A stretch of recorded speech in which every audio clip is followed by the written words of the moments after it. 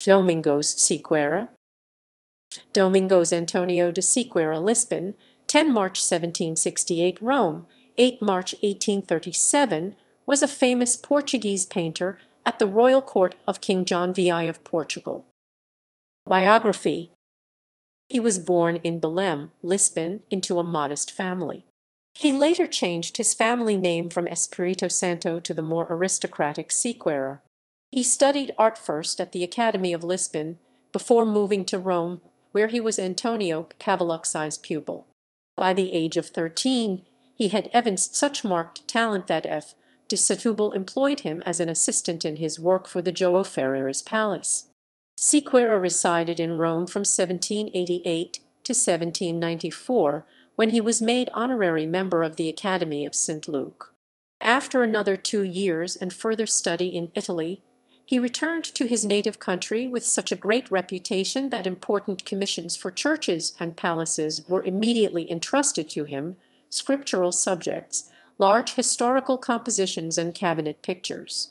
In 1802, he was appointed first court painter, and in this role executed many works for the Prince Regent, for Dona Maria Teresa, and for members of the court.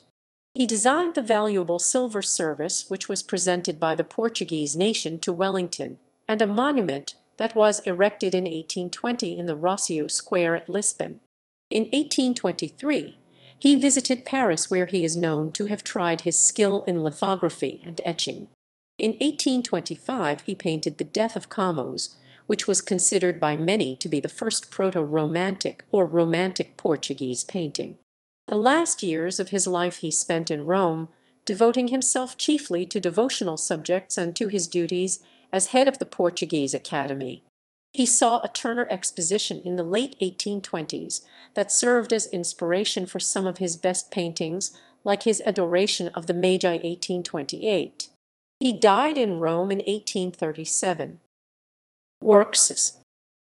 Among his best-known pictures are the Miracle of Auric, Prince John reviewing the troops at Azambuja, and the Adoration of the Magi.